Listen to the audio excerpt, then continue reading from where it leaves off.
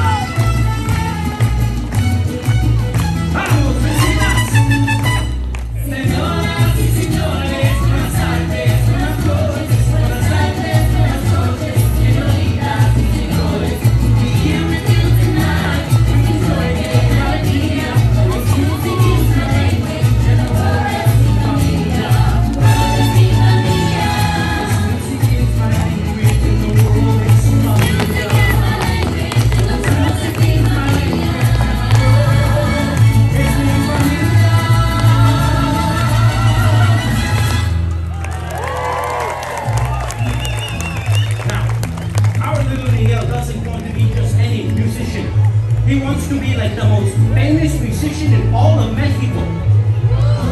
The late, great Ernesto de la Cruz. Ernesto! You see, Miguel had learned to play the guitar by watching the classic films of this renowned musical star. Over and over, Miguel watched Ernesto films, and as he practiced each chord, he heard his idol say, I have to sing, I have to play. The music, it's not just in me, it is me.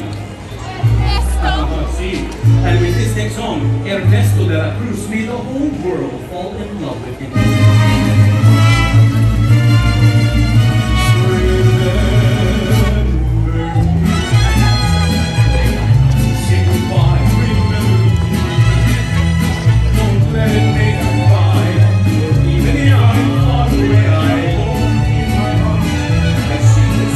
Song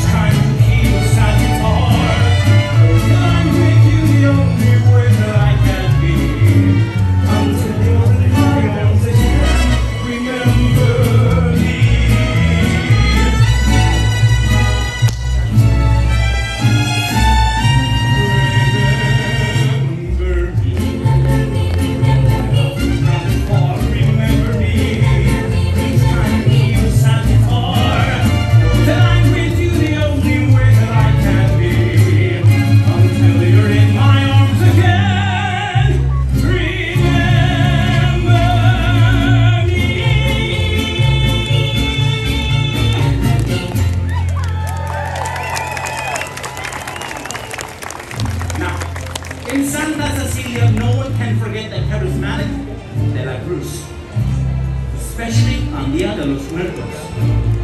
The Day of the Dead is a special time when we gather to honor family and friends who have passed on. We create an ofrenda, a memorial altar for departed loved ones. We set out photos, flowers, candles, and a path of marigolds to light their way home. And so, it is on the eve of this family holiday that Miguel discovers a torn photo, which leads him to believe that his forgotten great-great-grandfather is actually Ernesto de la Cruz. What? See, Ernesto! Miguel runs to his family, and he joyfully announces, "I was born to be a musician!" But his family is outraged. No music. And his abuelita smashes his guitar to pieces. Heartbroken and angry, he runs off to Ernesto's grave. He finally grabs the musician's guitar and strums it with all his might. Suddenly, Miguel finds himself crossing an enormous bridge of marigold petals that takes him into the land of the dead. A magical world where no living person has ever been.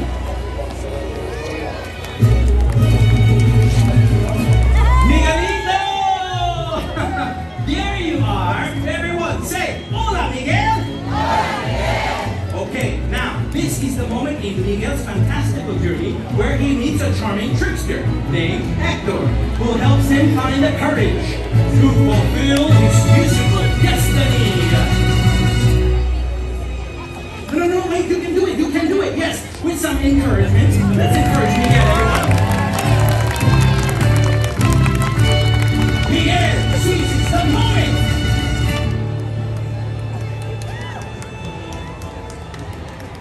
Go on. I know you can do it. ¡Vamos, carajo! ¡Eso!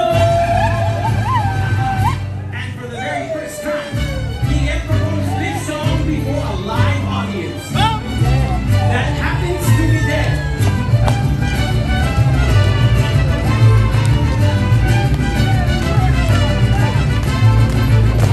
What color is the sky anymore? You tell me that it's red anymore. Where should I put my shoes anymore? You say put them on your head anymore. You make me go.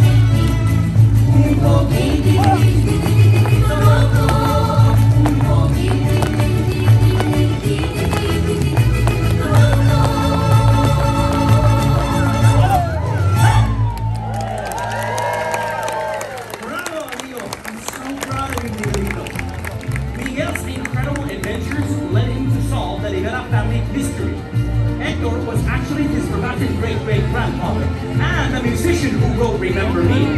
And so, music was welcomed back into the Rivera family. And Miguel became the musician he was born to be. On Dia de los Muertos, the everlasting bonds of family unite us together